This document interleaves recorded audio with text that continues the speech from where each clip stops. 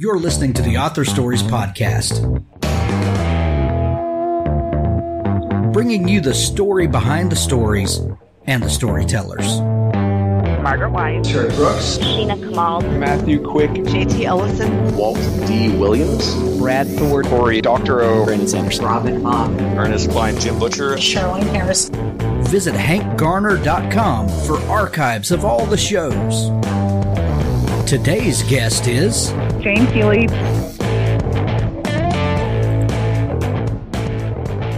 Thanks for tuning into Author Stories, the podcast where we bring you the story behind the stories and the storyteller.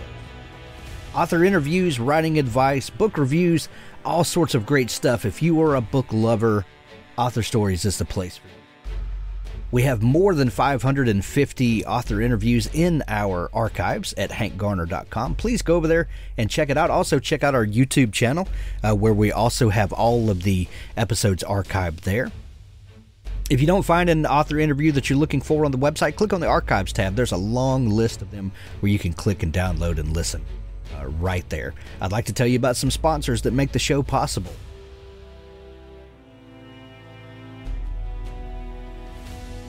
The Locust, Books 1 to 3 by Ralph Kern. The Complete Locust series, an epic tale of mystery, survival, exploration, intrigue. The cruise ship MS Atlantica is lost on these strange and uncharted seas, where even the compass shows the sun rising to the west. Atlantica's passengers must do what it takes to survive. The 3 books, Unfathomed, Expedition, and Osiris. Atlantica arrives in a strange new world, unable to locate land and with no way to contact home. They must find new allies, fend off relentless enemies, and discover the horrifying truth behind the Locust. The Locust box set contains all 3 action-packed novels in this best-selling science book. Unfathomed, Expedition, and Osiris, acclaimed for great characters, thrilling action, technical accuracy, and a compelling sense of mystery. Buy it today from Ralph Kern, The Locust. The Renegade Star Series, Books 1 through 3 from J.N. Chaney. Jace Hughes is a renegade. That means taking almost any job that comes his way, no matter the situation. So long as he can keep his ship floating, he's free to live the life he wants. But that all changes when he meets Abigail Pryor, a nun looking for safe passage out of the system. Too bad there's something off about the cargo she's carrying. Jace knows he shouldn't ask too many questions, but when odd sounds start coming from inside the large metal box, he can't help but check it out. Big mistake. The Renegade Star box set includes the first 3 books in the series, 900 plus pages, 300 plus 5-star reviews. Find out why people are so intrigued by this thrilling science fiction epic. You won't believe the twists and turns this series takes, or the secrets that get revealed. The Renegade Star series, get the entire box set on Amazon or audiobook from audible.com. There's links to it in the show notes. Well, thanks for joining me again for the Author Stories Podcast, where I bring you the story behind the stories and the storytellers. Today, I'm really excited to have Jane Healey on the show with me today. Jane, fantastic new book called The Beantown Girls, and it's a book I'm sure that you're going to love. Welcome to the show, Jane. Hi, thanks for having me. Well, thank you for joining me. We begin each show with the same question, and that question is, what is your first memory of wanting to be a writer or storyteller? Oh, gosh, that's a great question. Let's see. When I was in 3rd grade, I wrote a story called Fat Fireman for the little school newspaper. My grandfather was a firefighter, and it was about firemen that ate too many donuts and couldn't slide down the fire pole in emergencies. And I had that published. That was my first publishing experience, and honestly, I've been hooked ever since. I've always wanted to do this. Oh, my gosh, that is fantastic. So, Yeah. So when did you write that story? When I was in 3rd grade. I love it. Where was it published? Just in my little, my school, the Dallin School elementary newspaper. Yeah. That is fantastic. I love that so much. So was there a teacher or, some administrator or something that you kind of recognized this storytelling, thing that you had? Yeah, I think more than one teacher along the way, but that year it was Mrs. Dolliver, my 3rd grade teacher. But yeah, all along I've definitely been encouraged by some great teachers. My AP English teacher in high school, Mr. Trevisani, was one that was, really, really encouraged my writing and for me to continue with my writing, which I have in various capacities, but I didn't start publishing fiction until a couple of years ago. But we really owe that third grade teacher a debt of gratitude then, don't we? Thank you. Yeah, she was awesome. Yeah. That's amazing. Were you a big reader as a kid? I really was, yeah. And I read everything, but I obviously enjoyed historical fiction. I loved Laura Ingalls Wilder, all those books. But I also loved fantasy, like Madeleine L'Engle, A Wrinkle in Time. I still have my old tattered copy on my shelf. Susan Cooper, The Dark is Rising series, that was another one I just adored. So yeah, I was always a huge reader. Nice.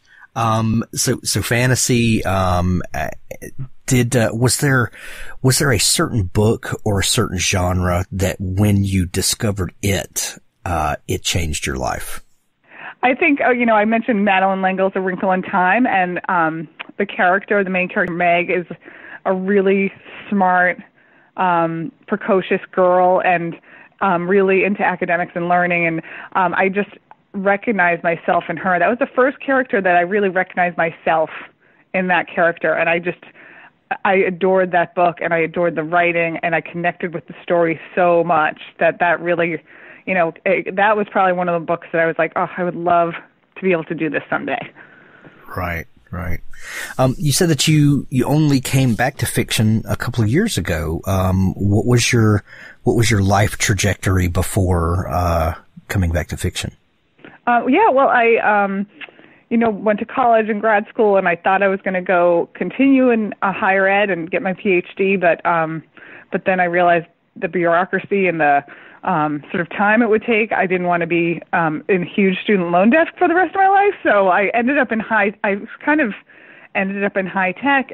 One thing I tell younger women who are interested in writing fiction, I'm like, well, you can do that always and work on it on the side, like I have been doing for many years. But I said, they need good communicators in high tech as well. And if you're a good writer, there's some great jobs in the tech industry. So I ended up being a product manager in high tech. And then when my girls were born, they're 12 and 15, I started freelance writing. I was staying at home with them and doing a lot of freelance work for newspapers and magazines and sometimes private clients, but always kind of, very much on the side, working on different fiction projects or going to fiction workshops or sharing pages with, my writers group. We all met at Boston Magazine as young moms. So yeah, I've always sort of kept one foot in that world, but also pursued other things career-wise. I love it when people that work in high tech write historical fiction. There's something, we make assumptions about people. So she's a product manager and she works in a high tech company. She's going to write science fiction. She's,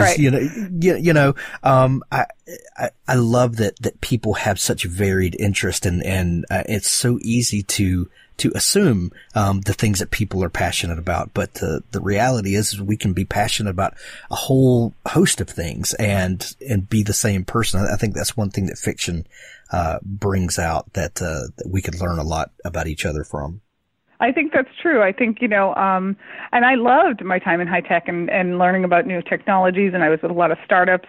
But, I've always, I was a political science major in college. I've always adored history and politics and historical fiction, obviously. And so, yeah, everyone's got, all their different interests. And it's, like you said, you can box people in, but people are a lot more complex than that. You mentioned writing for the magazine. What was the draw there that got you into essay writing and feature writing? Well, it's funny when I knew that I wanted to have a more family friendly career when my daughters were born, and it's fun when you're starting out in freelancing.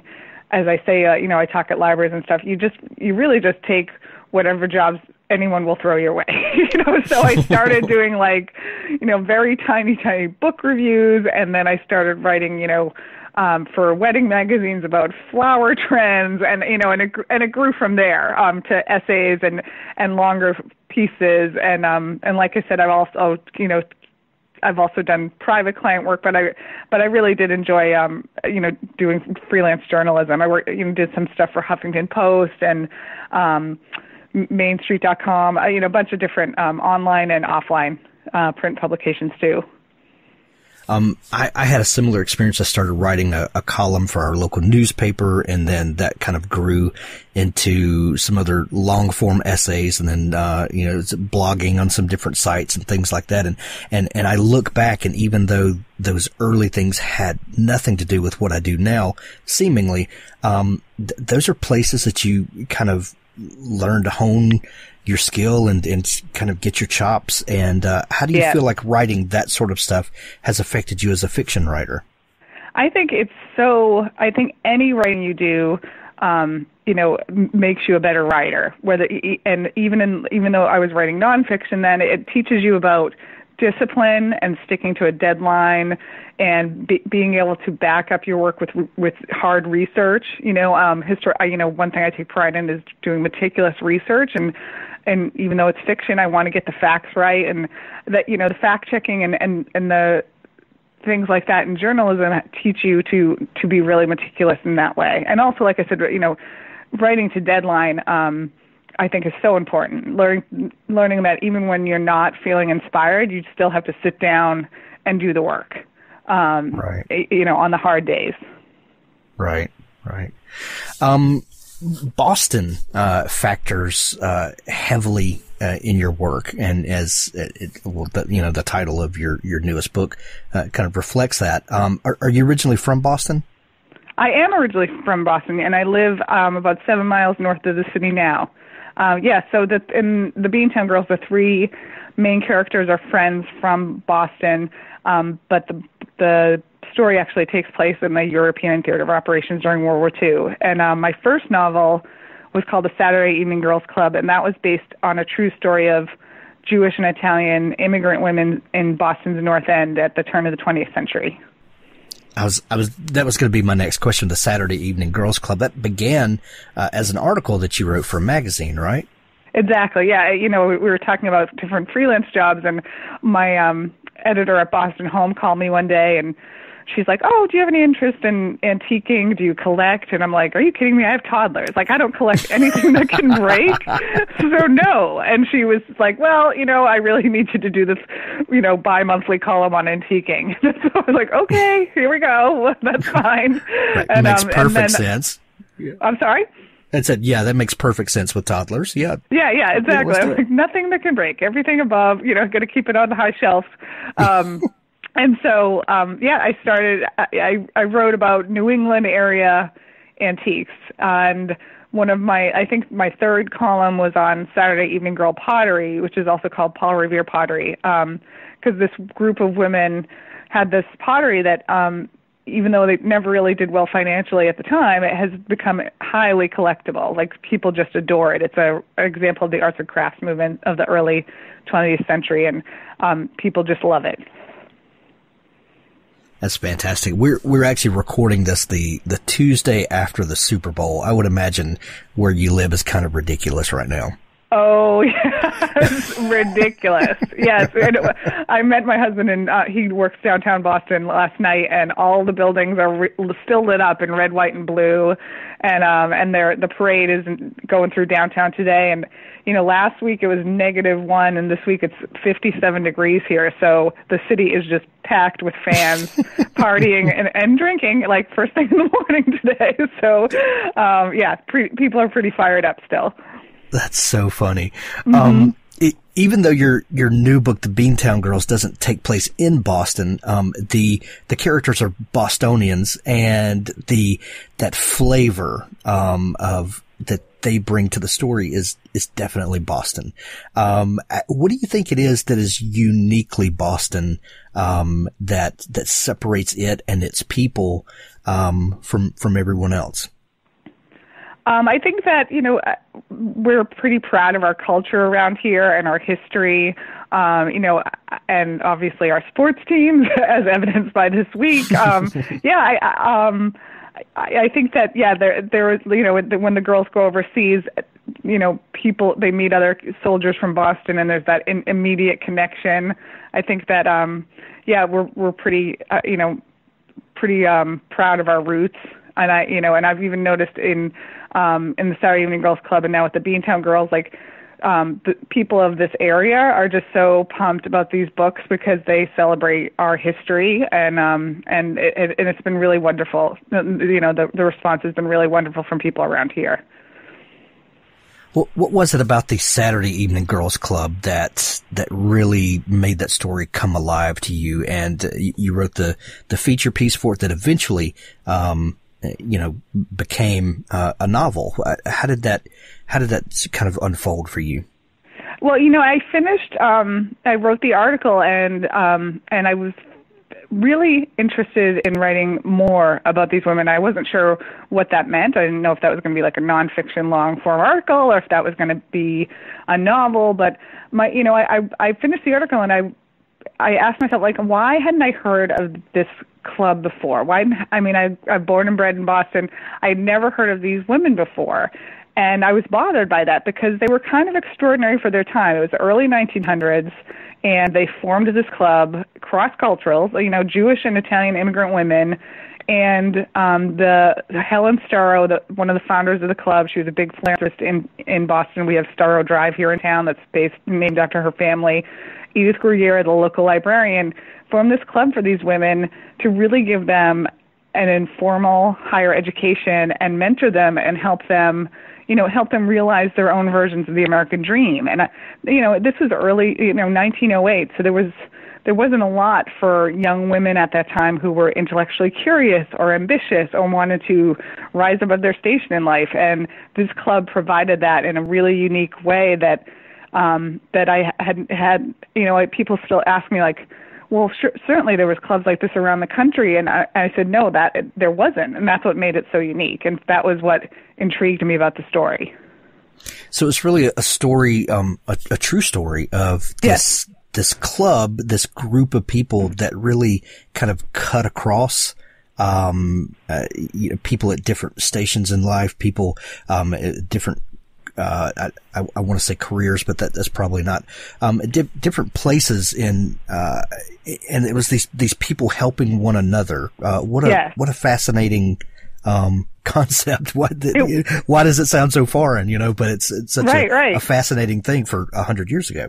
Yeah, for 100 years. I mean, in these neighborhoods, like, Italians kept it with Italians and Jewish families kept with Jewish families. But because these women were younger and most of them were born in this country or came over as babies, they were able to cross those cultural divides. And then there's the socioeconomic aspect where Helen Starrow was an incredibly wealthy woman but took interest in these young immigrant women who were poor at a time when a lot of her friends in the upper classes were nativists. They were anti-Semitic and they were anti-Catholic and anti-immigrant, but she was very progressive for her time and really changed these girls' lives. I mean, in the book I talk about how one of them received a scholarship from Helen Starrow to go to college, which is pretty rare back then, but she provided college scholarships for a number of those women, those real women. Were you surprised that their story had not been properly told? I was really surprised and a little bit bothered. Can't. They were kind of extraordinary. I can't believe that that their story hasn't been given it more attention in history. But that I think sometimes happens, and that's kind of how the same. I felt the same way when I came across the story of the Clubmobile girls in World War II. I was bothered that they haven't been recognized for the real heroes that they were. Right. When you find a story like that and it's so powerful and so significant, what are the challenges in writing a fictional story about these real people and real heroes, if you will, that where you want to tell an engaging story and you also want to be really true to honor what these people have done? I think that's a great question. I think that's the balance. Like, you have to strike the right balance between what is historically accurate and authentic to the time and the place and the people, but also create a fictional narrative that will entertain and and inspire and delight readers. And striking that balance is hard. And I think that, every scene scene by scene, and when I write something all along the way, I'm constantly asking myself, like, is this historically accurate? If it didn't happen, could it have happened? Is it, organic to the time and the place, and does it feel authentic? I think those are the biggest questions that I'm constantly thinking about as I write. And I really envy historical fiction writers and ones like you that really pull it off so well and make it feel so authentic. To me, it seems like one of the hardest things would be when you're working on these characters' emotional choices and the interpersonal interactions, to be careful not to set things in motion that would change history. Is that something that you ever think about when maybe dealing with conflict with characters or introducing people to situations and other people that might not have really happened? Oh, definitely. Yeah. You don't want to think about, you want to make sure you would never do something that would change history in any way. And also you want to make sure that the characters behavior and the way they speak and it all feels like authentic to the time and place, and doesn't feel like, that I like, even with the dialogue, you don't want it to sound like, people talking in 2018 when it's taking place in 1944. And sometimes those are just like very small, nuanced things, but it's important to get it right, or it throws the reader out of the story because they're like, wait, that doesn't sound right, So, right. So yeah, I'm constantly thinking about that kind of thing. The Saturday Evening Girls Club was picked up by Lake Union, I believe it was, and published last year. What was the path like to get to that point? That path was really long and winding, as I say in my talk. as most of us are. Yeah. Yeah, I think most authors have their own long and winding stories. I tried to get it published about 6 years ago now, and I went through the whole process. I queried a number of agents, over 50. I had a lot of strong responses, a lot of requests for full manuscripts. I felt like momentum was on my side. I thought I was going to get signed, and I ultimately did not get signed with an agent then. And then fast forward to 2 years ago, and I felt like the market was better for immigrant stories, American historical fiction. I just feel like that, with successive books like Orphan Train and Hotel on the Corner of Bitter and Sweet, I felt like, I'm going to try to get this manuscript out there one more time. And I think publishing is persistence, and it's a little bit of luck and a little bit of timing. And so this time it happened for me, but it took, like I had put it on the shelf and almost given up on it. But I'm really glad that I didn't. Absolutely. So after that book came out and was well received, when did the idea for Beantown Girls, the Beantown Girls, come to you? And what was the kernel that brought this story to you and as it came to life? Great question. So it was like 9 questions, so I'm sorry. No, that's okay. I'll try to answer all of them. And so I was, trying to sort of thinking about what I wanted to write next, and what I wanted to pitch to Lake Union for my next project. I wanted to write a big story. I wanted to write World War II because that era has always kind of fascinated me. My grandfather was a World War II vet, and I was kind of searching around, doing a little research here and there. I came across this picture, I think it was on Pinterest, of these 4 women in Europe standing in a field, kind of laughing with each other. They were wearing these uniforms I didn't quite recognize, and it said, the caption was, Red Cross Clubmobile girls in such and such England, 1944. And my first question was, who were the Clubmobile girls? Like, what's a Clubmobile?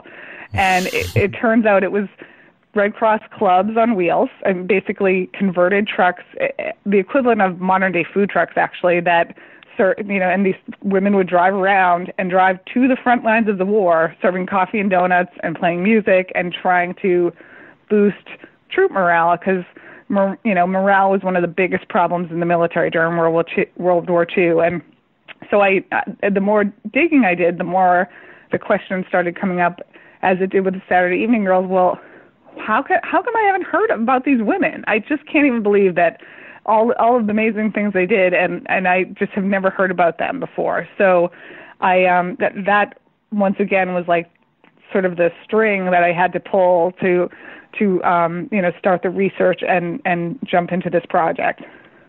It's such a common thread here that there's these fantastic women doing amazing things, and they just get glossed over in the telling of history. And that's one thing that I love about this. I don't know if resurgence is the right word, but we do seem to have a lot of really great historical fiction coming out now, especially around this time period. And I think, that we are in trouble, in danger of losing the narrative around some of these stories, because the farther we get away from a historical event, and most of the veterans that served during that time and all the people that supported them are leaving us, and the farther we get away from that, the more a historical event gets reduced to bullet points. Exactly. This happened at this battle. This happened at the signing of this treaty, and we lose the human story around it. And that's what I love about this is we're rediscovering all of these fantastic stories of people that did amazing things. Women that went to the front lines of battle to bring a food truck just to make people happy. That's one of the best war stories ever. Thank you. Yeah, I thought so too. Thank you very much. And I it's funny, when I started doing the research, I'm Schlesinger Library at Harvard University, which is really close to me. They have just amazing archive material of American women's history. And so I started looking, and I was like, oh, do you have anything on these women? And they actually had 13 boxes of archived material of diaries and letters and pictures and ration cards and, training manuals. And as I started reading and going through the material, it was clear to me from these, first of all, some of these women were amazing writers, beautiful writers. And it was clear to me that they knew that they were witnessing history. They were very aware of that, and they were trying to capture it, whether it was for their families, for themselves, but they just wrote these beautiful detailed letters and these very detailed diaries, and it made it so much fun. First of all, the research was really it's so fantastic, but also it really drove the narrative for me. I mean, it would really, I won't say the story wrote itself, because it certainly did not. It was very hard, but the research was so much more than I had with the Saturday Evening Girls, because it was in the 1940s, not 1908. There was just so much more material available to me. It's one thing to tell a story, kind of a faceless story about these women and the clubmobile, that whole kind of, happening that happened there. But it's an entirely different thing to put a face, on it, and a name. Tell me about Fiona Denning, and, how did she come to you in this story? I'd read about all these women and all their different personalities, the real women, the real Red Cross Clubmobile girls, and, I wanted the three main characters to reflect some of the qualities and backgrounds of, and also actually some of their supporting characters as well, of the real women. So Fiona is kind of a composite of some of the different women I read about. One of them that I read about, Elizabeth Richardson, comes to mind when I think of Fiona and sort of developing her as a character. Liz Richardson was really well liked. She was a natural leader and very intelligent, and really took to the job.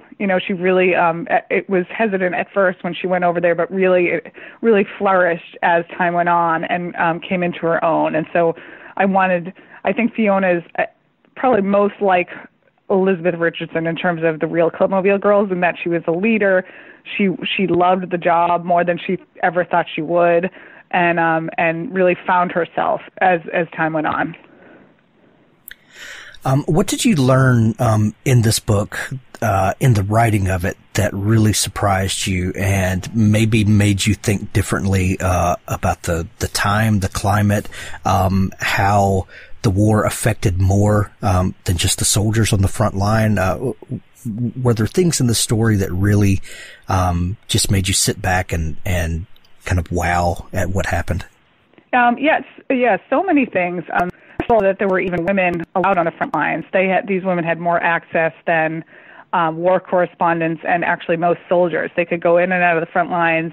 The military gave them a lot of freedom. And actually that brings to mind another point. I didn't realize how closely aligned the military and the Red Cross were, how much they worked really hand in hand on supporting the troops, and how much the Red Cross was involved in the war efforts, not only on the home front, but on the front lines. That was really interesting to me as well. Another point that I wanted to make is, one of the one of the things that kept coming up in these letters and diaries I was reading is a lot of these women talked about living in what they called the bubble of war with these soldiers, and these soldiers and these women all realized that, times were really hard. War was hard. It could be heartbreaking and demoralizing, but they really tried to live for the moments of joy and reprieve and comfort, and whether that was, jitterbugging in a field in the middle of the night or,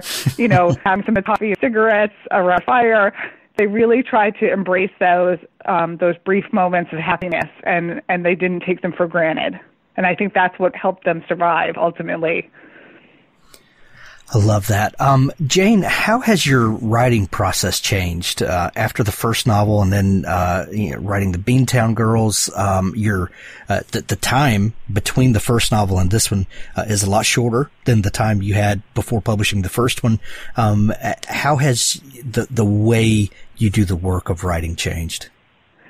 This one, it was a whole different experience because I had to write a book on deadline. And like I said, I think my freelance writing experience, working on deadlines, certainly prepared me, but it's nothing like writing a novel on deadline. that was a new challenge for me. But so I really had to be very disciplined.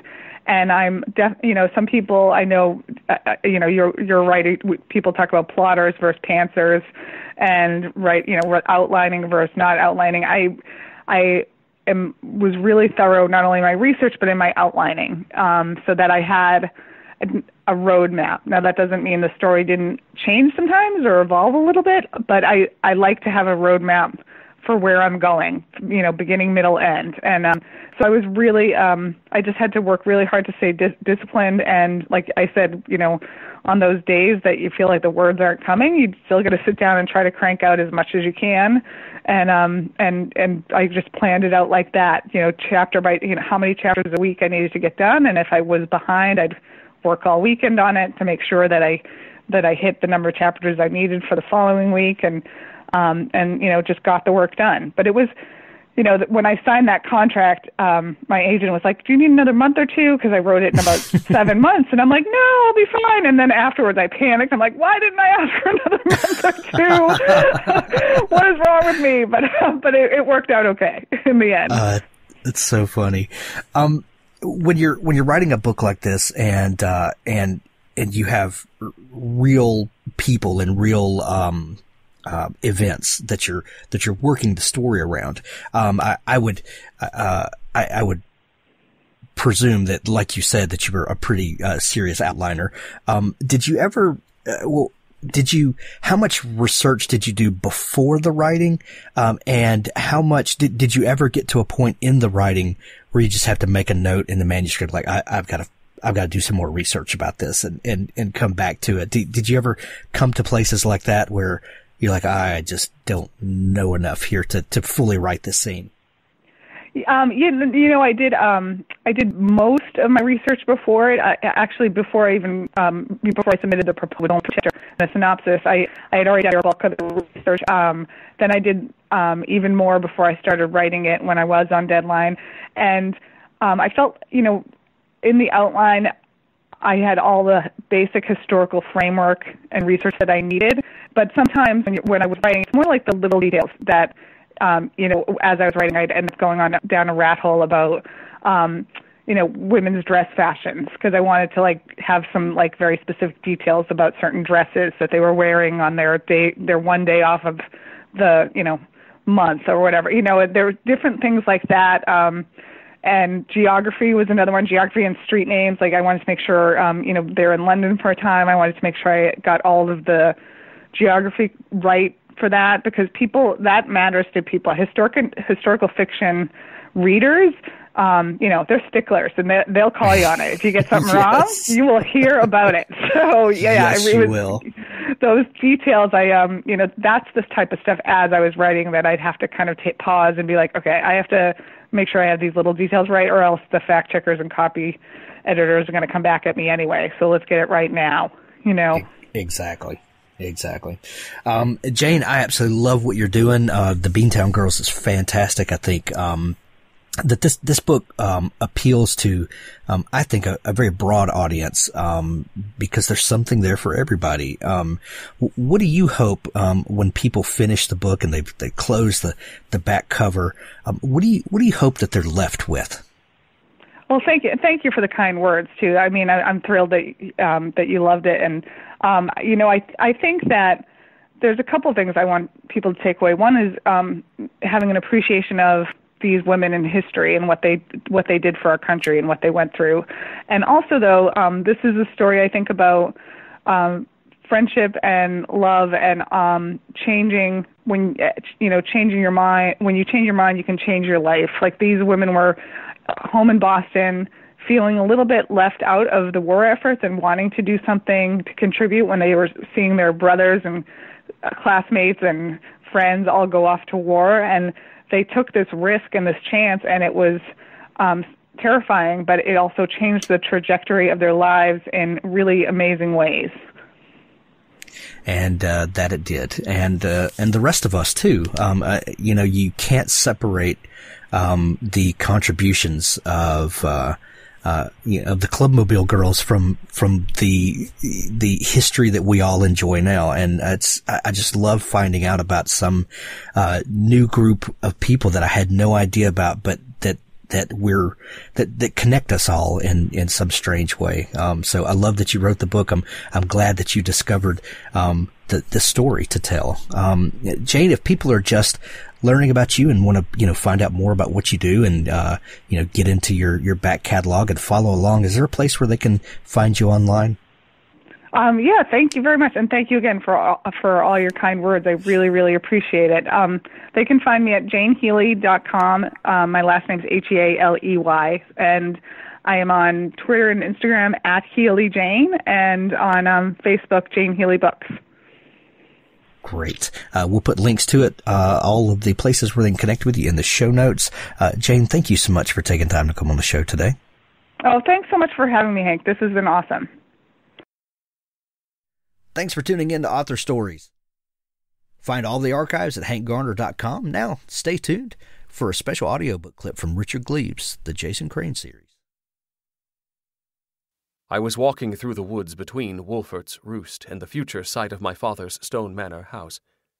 The house would eventually stand on what had been old Baltus's pumpkin field, the land where I had found my grandfather's head. Father had chosen the spot for its view of the Hudson River.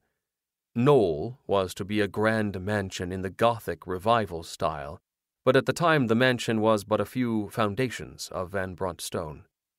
I had become fond of the place already, the idea of it, and I spent many a night alone in a shack on the property. My mother disapproved. She would have me sleep in the room across from hers in our townhouse. But I was 15 and did not answer to her. I kept a bottle of spirits hidden in the crook of 2 walnut trees near old Baltus's grave. I thought he would approve of the gesture. I had stopped along my way to fetch it out.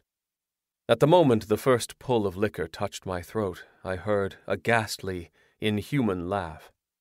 I was not alone in the woods. Had God sent the horseman after me? Had I sinned that terribly? I ran through the wood and found the field where Knoll was to be built. The outline of the foundations was barely discernible beneath the snow. An apparition stood there. Though I have seen him many times since, I shall never forget my first glimpse. Gaunt in moonlight, headless, exuding power and malice. A magic thing in the land of the ordinary. The Headless Horseman of Sleepy Hollow. What chills those words evoke! It charged at me, hatchet raised. I stood transfixed, unable to move, unable to even imagine escape. This was the servant of God, after all, sent to strike down sinners. I hurled the bottle from my hand, ashamed that I had become a drunkard as Baltus had been. It shattered against the foundations of Knoll. I stretched out my arms and awaited judgment. A piercing white light broke the darkness. The horse reared. "Not my Dylan!" cried Agatha, appearing from the wood. She held a skull in her hand. It shone brightly as a diamond. And in that moment I understood. The horseman did not serve God. He served my grandmother. Perhaps in that moment I came to see Agatha and God as one and the same. The unholy spirit fought her command. A foreleg of the demon horse struck my head with such power that I fell backwards with a cry and knew no more. I carry the scar to this day. A slight indentation in my temple, barely noticeable. In my days of courting I was told that when I am angry the patch of insulted skull bone will stand out in a disturbing manner. I have never had occasion to see this phenomenon, however, as I am generally well pleased whenever I pass a mirror.